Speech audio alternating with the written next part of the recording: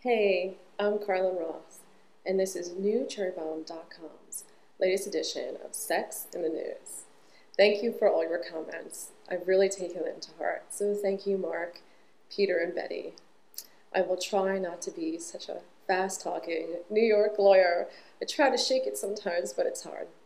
Now, today it's all about contraception. Today marks the one-year anniversary that the FDA approved Plan B, better known as the morning after pill, for over-the-counter sale. So instead of having to go to your doctor or get a prescription and go to a clinic, you can just walk into your pharmacy and they can sell you Plan B right over the counter, which is tremendous for women and reproductive rights. So to give you an idea of the scope, last year, after the approval, they've sold $80 million worth of Plan B pills. The year prior, they sold 40 million Plan B pills. So the demand has doubled since they've made it available to women. Now, this is wonderful.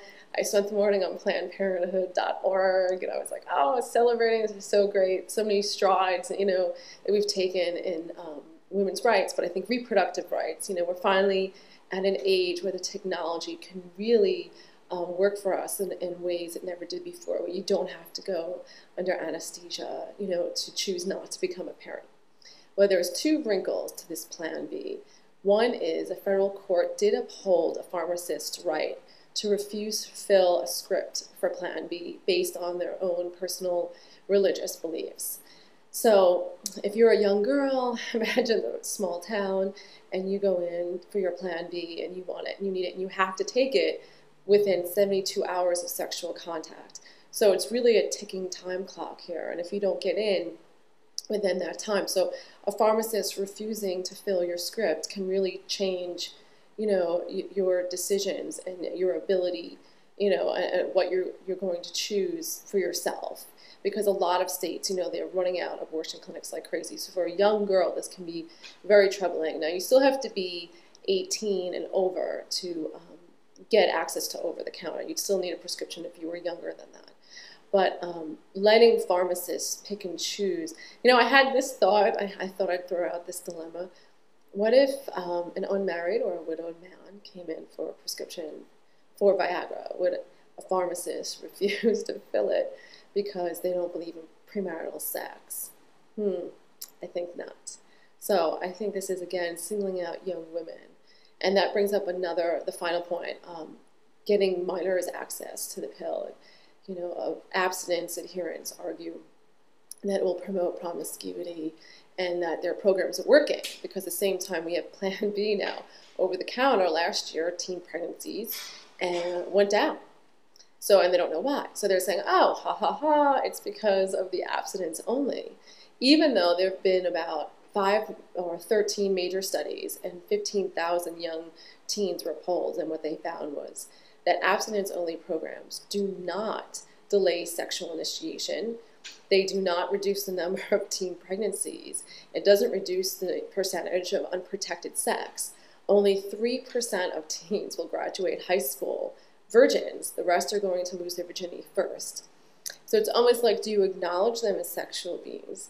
Do we give younger girls, minor girls, access to a pill that can save them the physical trauma of having to have an abortion? Maybe if we do Plan B with some sex education, so I think access is going to become very important in the next few years. And there's also a major study that just came out that I'm really excited about, tying into our contraception theme. They found that abortion by the pill, which I don't know if you know what this is, but it's basically a pill you take after you're past that 72 hours, up until 8 weeks if you choose. You can take a pill, and what it will do is it will stop the fetus from growing, and then a day later you'll insert another pill, and 2 days later more pills, and what it will do is it will help you expel everything out of your uterus. So basically, you can have an abortion at home without having to go under the knife, without having to go under anesthesia. And what they found is that women who avail themselves of this reproductive option have a 0% chance of later infertility. 0. This is amazing. We're living in an era when you can avail yourselves of so much of technology exist to empower your choices and allow you to choose when to become a parent like never before. And imagine that anything can happen, a condom can break, and instead of having to have that heartache and that anguish, you can just go, you know what, I'm going to stop by the pharmacy, pick up Plan B so I know I'm safe. And then if something happens for whatever reason and it goes longer, you're not sure, you have a menstrual cycle, what some women do when they're initially like first pregnant for month 1 and 2, then you can say, you know what, I'm going to do an abortion by the pill. I'm going to know that I can still be a parent when I choose to be later in my life. So I think this is just a red letter day for women and reproductive rights. We still have more to do, but we're on the road. And I'm headed off to Mexico for Labor Day. Me and Betty Dodson are going down to figure out our strategy for our internet video series. So more to come, and enjoy your Labor Day.